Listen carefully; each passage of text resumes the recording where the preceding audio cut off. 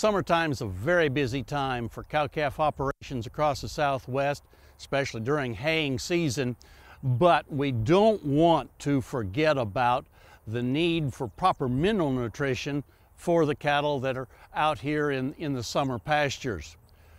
As we're working with making sure that they're getting the mineral intake that they need, let's keep in mind that if we're putting out a medicated mineral, such thing as chlorotetracycline for anaplasmosis prevention, of course, number one, we need to visit with our local veterinarian and make sure we have the proper veterinary feed directive.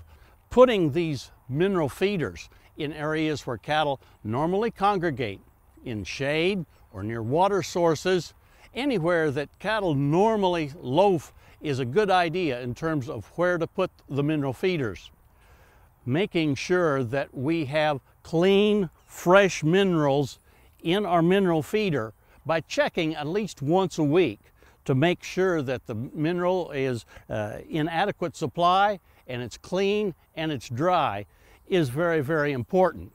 Now, you can get some help in terms of how to monitor the mineral intake in the pastures on your operation by going to the OSU beefextension.com website, and on the right side of the front page you'll see a place where you can download a mineral recording sheet where you can keep track of the amount of minerals you've taken out to individual pastures.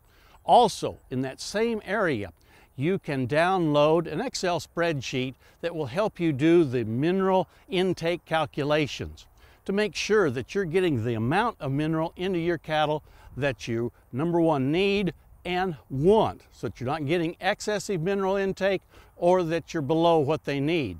And that particular calculator will help you determine if you're over or under the amount of minerals that they need and by how much.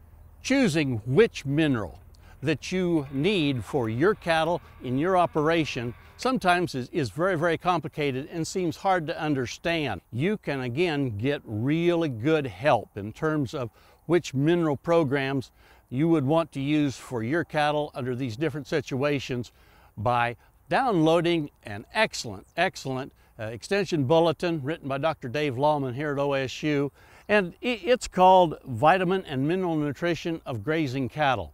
It's E-861.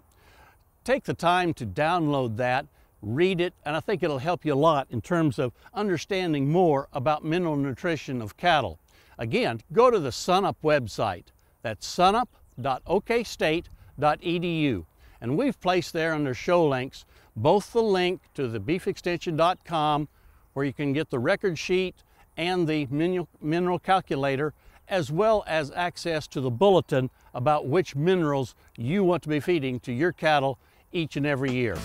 Hey, we look forward to visiting with you again next week on SunUp's Cow-Calf Corner.